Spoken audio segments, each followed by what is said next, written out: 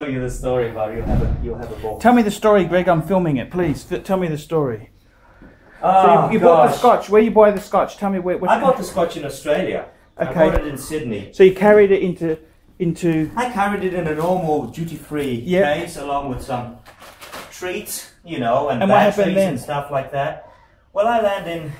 It was a bloody disaster, actually, because I landed in Ho Chi Minh. Yeah. And I should have done what you did, and I traveled through Singapore. I wouldn't have that problem. Yeah. I traveled through Ho Chi Minh. Yeah. In transit, and then the bastards don't check you. They don't transfer your luggage. You gotta take it out. Oh, fuck. And then you gotta walk 4 minutes. And first I had to wake up. They said 1 hour waiting time for the visa. Lucky it was like 20 minutes. Yeah. Because I was stressed that I'd make my flight. Oh, the visa only took us 5 minutes. Yeah, but you're in Da Nang. I'm in Ho Chi Minh. They say an hour, and everybody's stressing out. I'm going to meet you. And then they go for fucking lunch for 2 hours. No, they actually did do it. They called. It wasn't. You can pay extra and get it done on the spot. Did you know that as well? Sorry. You can pay a little bit extra and get it done on the spot. Well, they didn't offer me that option. I know. They're communists, Greg. What do you want? Look, it wasn't bad. As long as I knew, I had time. I had 3 hours. But the problem was that if I'm traveling international, domestic.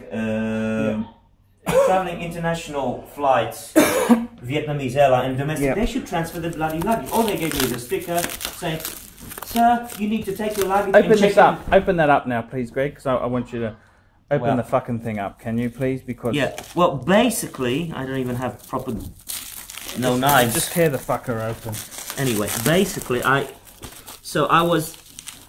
in there. I got my visa. Then I had to check in the second time with my passport. Oh, fuck. So that was a queue.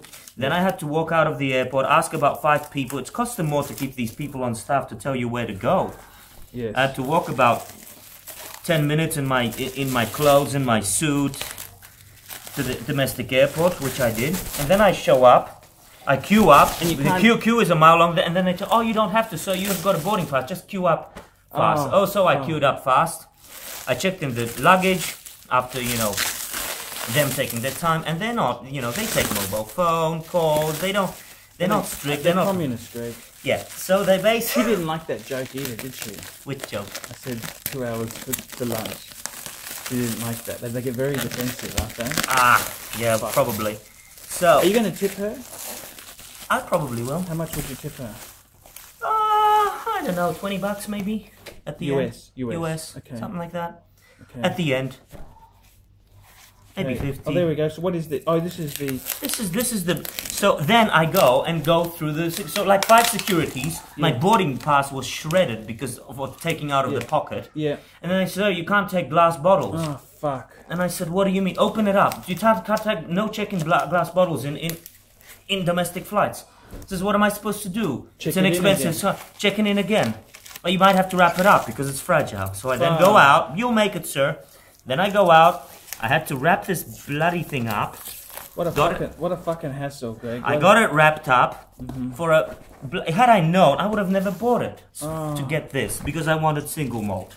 Single malt. Distillate. Oh wow, that's going to be nice. Not badly priced, $69 I think, or $59 or something like that. I just thought you said single malt is good. Oh, single malt's beautiful. Glenlivet is fucking. It's a cheapy Glenlivet, but it's a good. It's good bang for buck. We'll drink that, okay? And I've noticed that, look, but also, then I checked in again, and then it was delayed so I still had to wait, so lovely. And here I am, and the only good benefit about having a suit is that all the lovely, petite little Vietnamese girls look at the big white guy saying, it's probably an attractive wife.